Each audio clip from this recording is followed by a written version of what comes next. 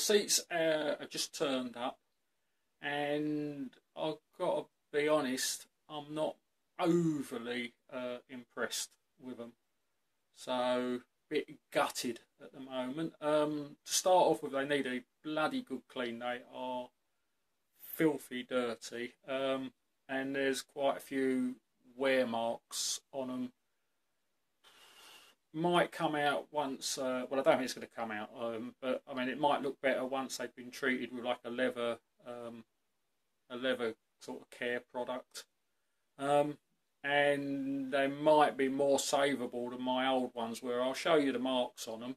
Maybe a case of clean them, treat them with a leather conditioner, and then go and chat to trim shops again. But it looks like it's going to be additional expense to again get the seats looking reasonable. So anyway, I'll show you around the seats, and then I'm going to go and get some cleaning products and some conditioning products for the leather to see what I can do with it. I didn't buy those just in case the seats were that bad that I was going to send them back. How bad are they? They're right borderline on whether to send them back or not, so I'm going to attempt to clean them and condition them, and then maybe make a decision on whether to just phone them up and say, look, they're really not good enough for what I want, you can have them back. So anyway, I'll show you around the seats. Alright, so you have to excuse the lighting, I can't really move the seats. So the left hand seat doesn't really look too bad. There's a bit of a mark there, but I think that's where the seat was kind of tilted forwards, so that might come out. But the driver's side, as you can see, there's quite a lot there, and there's a couple of lines down there and down there. But there, if you can see it, I can't move the seat, there you can see there's quite sort of severe wear marks. I don't know if that can be recoloured and anything done with it. We'll just have to see. If I say first, we'll give them a good clean and give them a treatment with some leather stuff, some leather conditioner, and see what it comes out like. So yeah, right, so I'm going to pop out and get some cleaning products and some leather conditioner, see what I can do with them. So I'll be back with you shortly, and we'll see how well they clean up. Okay, see you in a little while. Right, okay, yeah, quick change of plan. I've decided, because the seats are electric and you can't move the backresting around, I've decided it's going to be easier to clean them once they're in the car. So what we're going to do now is we're going to put them in the car, and then we're going to clean them and treat them with a sort of leather conditioner, leather preserver. So no more ado, let's get on with fitting the seats. Okay, first problem, something other people aren't going to have a problem with. To get the seat right back, to get the bolts out, I had to remove my subwoofer from behind the seat. You see, because you've got there, you've got to take these two covers off. Oh, the one not on that side, to get them bolts. You can see the bolt there. And so it's got that focused on it. But you've got to get them bolts out, and you've got to get this plastic cover off. The seat wouldn't slide far enough back with the subwoofer behind it. Right, so the first thing is to get that unclipped. So I think we need a screwdriver. Okay. Now then, let's see how this unclips. I believe from the video I watched, it just sort of moves forwards. Oh, there we go. That was nice and easy. Right, so that's that cover off. I'm sure there's supposed to be a cover on this one, but it's got these two bolts here that we've now got to come out. Now these are the hexagon, six-sided hexagon bolts so I had to buy a special socket for that. Now I got that off of eBay. I'm not really going to bother with the link for that, because if you just put in 6-sided hexagon 10mm 6-sided hexagon socket, it just brings up hundreds of the damn things, so you just take your pick on that front really. So let's go and get the ratchet and get these 2 bolts out. Okay.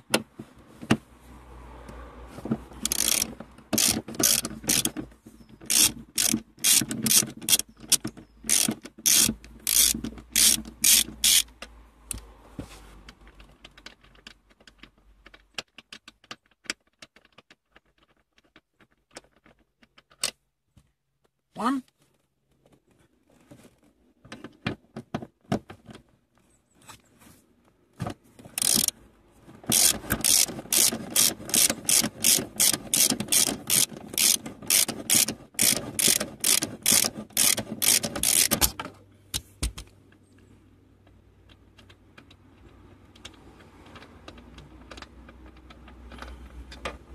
2.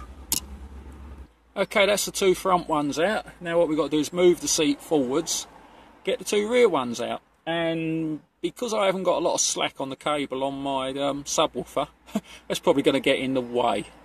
Alright, so we've got the subwoofer balanced on the edge of the car there, which I'm going to sort of keep my knee wedged against whilst we undo these 2 rear bolts. One there, one there. Right, and now we're just going to disconnect the battery because now the seat's unbolted, you've got to unplug all the electrics. I don't think I'm going to have a problem with the airbag warning light on mine because it's the early car and I've only got airbags on the dash and in the steering wheel, but I'm still going to disconnect it to be on the safe side. And of course it's a good idea when you're mucking around with all the plugs underneath the seats that the power's off, so there's no chance of shorting anything out as well. So we'll disconnect the battery, then we'll tip the seat up and have a look at the plugs. I've tilted the seat completely back. Kind of awkward here, I haven't got a lot of room to get the camera in and the seat. I've got one hand holding the seat up, obviously. There's the plug that I've got to disconnect, so I'm going to need both my hands to disconnect that. Because obviously I've got to hold the seat up with one hand and try and unplug it with the other hand. I'll try and wedge the seat up with my leg and undo the plug. So unfortunately I'm going to have to put the camera down while I try and unplug it. That wasn't too bad. What you've got here, I can get that, hold on, just get me twist that around there, is you've got this kind of tower bit here. I can't get my hand on it to hold it as well. What you've got here, that wasn't too bad to unplug. What you've got here is this kind of piece here that pushes in and out. Difficult to do with one hand. Just let me pull it back out again. You pull that out and the whole plug releases itself. And it's about as clear as I can get that with there. I'll just show you again. That's just on that side. Here, you just pull that out, push that in like that, and it unplugs. So that is the passenger seat all disconnected. So now, before the passenger seat goes back in, we've just got to unbolt the seatbelt mounting and bolt it onto the new seat. So we'll do that, then we'll put the new seat in. Now we've just got to get the leather seat back in. It should be pretty much the reverse, getting the other one out. The tricky thing is the plug on my old seat just hangs down. The plug on the leather seat is actually on a plastic clip on the bottom of the seat, so it might be a little more tricky to plug in, but we'll see. It might just be a little bit of juggling around. We're halfway there, which reminds me of a song. A leather seat in the passenger side and my old tatty seat in the driver's side. Can't do much about the sun, unfortunately, because obviously the car's sitting on the drive and I can't change the position of the driveway and I can't change the position of the sun. So let's get on now and do the driver's seat, which essentially should be exactly the same as the passenger seat. Okay, that's the driver's seat back in. pretty much the same routine as the passenger seat. There is a lead you've got to unplug on the seatbelt buckle. I had to change the buckles over because they weren't on the other seats. So all I've got to do now is put the subwoofer back in, because I did realise that actually unplugs after I struggled to try and move it out of the way on the lead. So I've got to put that back in, reconnect the battery, reset my clock, reset my radio, reset all the other shit that it affects when you disconnect the battery. Then we can go get the cleaning gear and go and get the leather conditioning stuff and start cleaning them up. I'll just show you those bad spots on the driver's seat before I carry on with that. On the driver's seat there's a couple of marks there, but hopefully they will clean, and again there's a couple of marks there that hopefully will clean, but you've got a bit of wear in here, so it's that one. But the bit that really, this is what really disappointed me, is that bit there. So I'm hoping if I go to a leather guy they might be able to do something with that. And you've got these couple of, I don't know if you can really see them there, you've got these couple of scar lines sort of running up and down there. So we'll see what we can get done with those. But for the moment I'm going to get it back together. I'm going to go and get the stuff to clean them and condition them. So that'll be a bit more fun and hopefully a bit easier now they're in the car. But we have bigger fish to fry soon, because I've managed to get my hands on a full leather dash. That's on its way. That should be here in a few days. We're not going to fit that though until Clive is back off of his holiday, because that's going to be a two-person job, especially if we're going to film it, because as you can see we're filming the seats.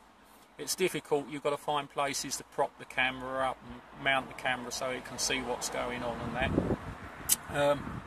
When there's two of you, one can hold the camera and get a close-up shot on something while the other one's actually doing the job. So we're going to do the dash when Clive comes back. So I'll start the hunt for like door trims and the centre console parts in the meantime, and bring that to you obviously as and when. But don't go away, because I'm going to go and get the cleaning stuff now, and we'll start cleaning the seats up, and then we'll do like a before and after to see what the difference looks like. So I'll see you in a minute. I'm just going to go and get the cleaning stuff. Okay, so we've now got the leather cleaner and we've got the leather conditioner. So let's start giving the seats a clean up and giving them a bit of conditioning, see what they look like. So we'll get on with that now. These are the two cleaners that I've bought to use, liquid leather. I don't know what they're like, they're just basic brand that I bought to try out, see how we get on. So no more ado, let's get to it.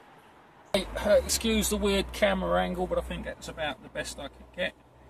So to start off with, let's get some of the dodgy looking rubber gloves on. Try and protect your hands from these cleaners and stuff. Now then, it says wipe on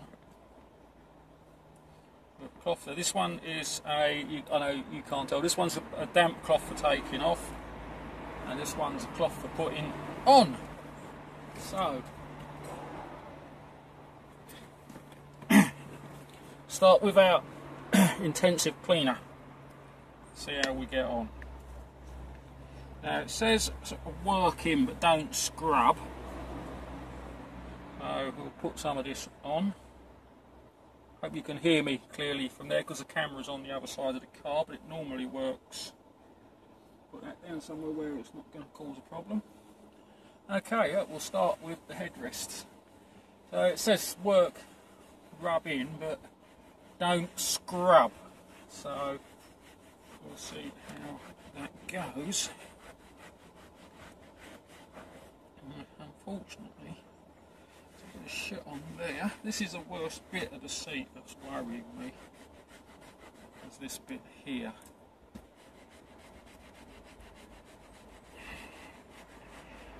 But what I have managed to find, which might be useful, the company that actually do all the interiors for Car SOS, you know, the old Buzz or Fuzz, whatever his name is, Fuzz Townsend, and the other dude, don't know what his name is, the other geezer, Tim something I think. Anyway, the company they use up in Birmingham, I managed to find their website, and they actually do leather dye to the car interior. So, and they've actually got graphite grey listed, and if they haven't got the colour for your car listed, if you send them a bit of trim, they will try and match it. They also, in the kit, they send a couple of tints, so obviously if your leather has discoloured over the years, you can tint it to match. So what I thought I might do before bringing in a professional, I might actually try a few small areas. They do like a repair paste as well for leather. So what I thought I might do, this stuff pongs, is excuse me, what I thought I might do is get some of that and just try maybe on a small area myself and see what it comes out like. See how we get on. So now I'm going to do this. Obviously the driver's seat is the worst of the two seats, as always, but we'll give it a good scrub. Now they say leave this for 5 minutes, so we will do just that.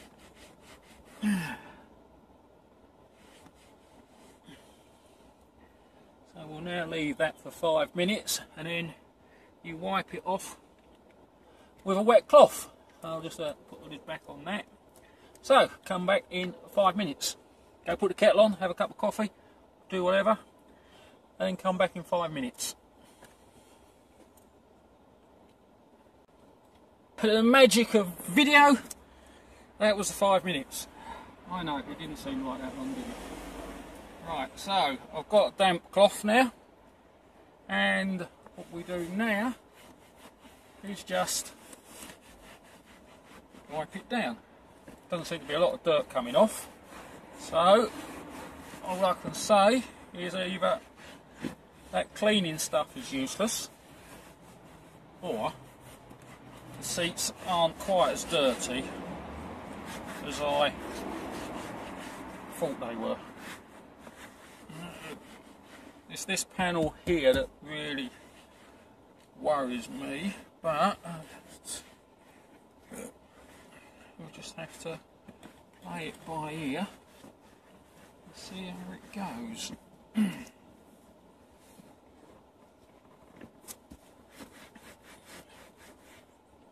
Right, so let that dry off and then do the conditioning. Okay, so obviously I'm going to do the same on the passenger seat now, but I'm sure you don't want to watch me do that as you've just sat and watched me do this one, but basically it's the same. As I say, that has not really come out overly dirty, so maybe the seats aren't as bad as I first thought. Welcome back again. So now we're on to, you can see that we're on, twist my arm around backwards, we're on to the conditioning. Giving the seat about half an hour for the pair of them to dry out, and now you put the conditioner on. Right, so what I've got here, these are the pads that I use. I get these off of eBay. You get a bag of them for, you get a bag of about 20 for a couple of quid. off of eBay. I use them for polishing the car, and I'm going to use one to apply the conditioner. So you work it in, and then buff it up with a dry cloth. So no more ado, let's give it a condition. They say if your seats haven't been conditioned for a long time, then do a couple of applications over a few days. So obviously I probably will do that. So off we go. Now this is probably the more enjoyable bit, because this is more like your relaxed Sunday afternoon cleaning routine. Oh come on, you'll clean your car thoroughly on a Sunday, don't you? Really? Okay, and maybe you don't. Right, this is straightforward enough. Just got to work it in down there and there.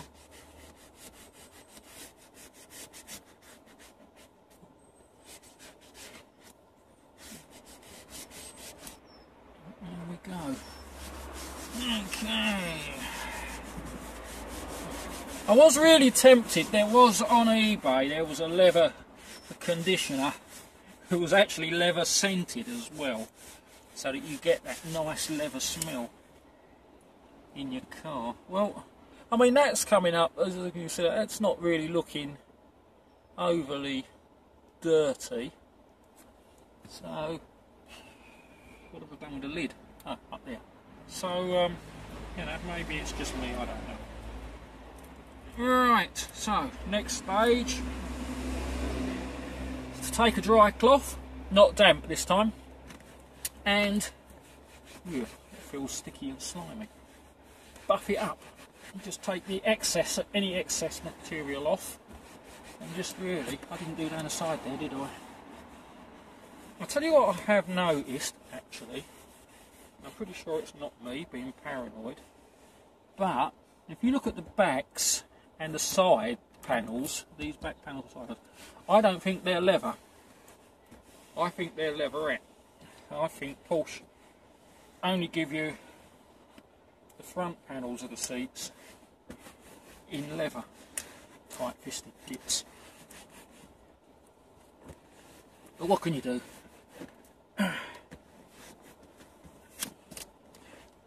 Right. Of course, the brave thing is, once you've done all of this, do you sit on them in your decent clothes and get all this what feels greasy and slimy all over your clothes. Right, I'm going to go and do the left hand seat, and I'll get back with you in a minute to see how we're doing. Don't go away. Right, that's the left hand seat done. So off with the rubber gloves, chuck them over there, and oh, just left loads of talcum powder dust over the seat there, but they don't feel sticky or slimy. That's good. Right, so far so good. I will just bring you up. There we go. Whew. Right, well that's it. There you go. That's the seats cleaned and conditioned. So I suppose now you're going to want to see before and after pictures, aren't you? Photos to see what the difference is. Okay. If you must, I suppose we must. So, here's your before and after pictures.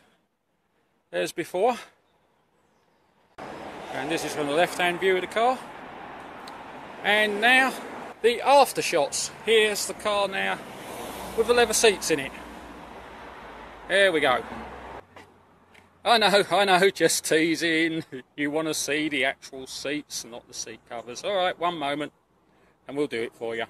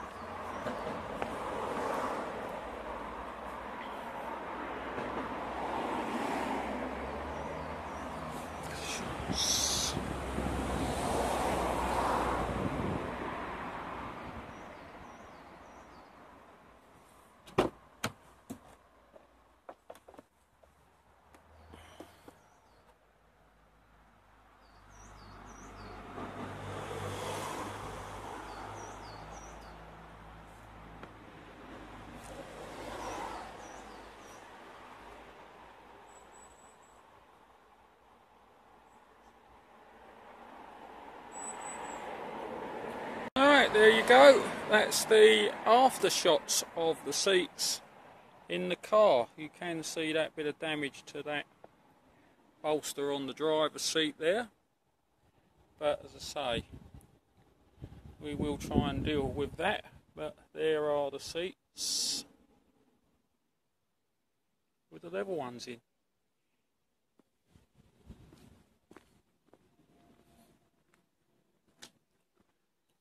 And the view from the passenger side. So the first step of rebuilding the car interior, grey leather seats, which wasn't originally the intention, remember. It's just that they happen to come up at a good price. There you go. Right, well that's the leather seats in and cleaned and conditioned and done, and the before and the after shots for you, and that's the first stage of the project of rebuilding the interior. I hope you found it interesting, and I hope you found it helpful if ever you want to change your seats yourself. So the next stage is we got the dash coming, which was again, that was a spot of luck. So that should be here soon. I'll give you a run over that when it turns up so we can see that. Then it'll be door panels, centre console, gear change, and see how it comes along and all the bits. I'll keep you updated on each bit as we do it, and the before and after pictures of as we do it. And we'll see you in the next video. Thanks for watching, as always. Please subscribe, please share. Please hit the like button. I'll try and remember to put all the links to where I got the various bits and pieces. So the seats came from a company called Status Porsche. I'll put their contact details there. The dash is coming from Status Porsche as well. So I'll put their details in the comments box down, in the description box down below. And I'll put the link to where I got the pads, the cleaning pads that I use, and the cleaner and conditioner for you. So yeah, thanks for watching, and we'll see you again in the next video. Bye.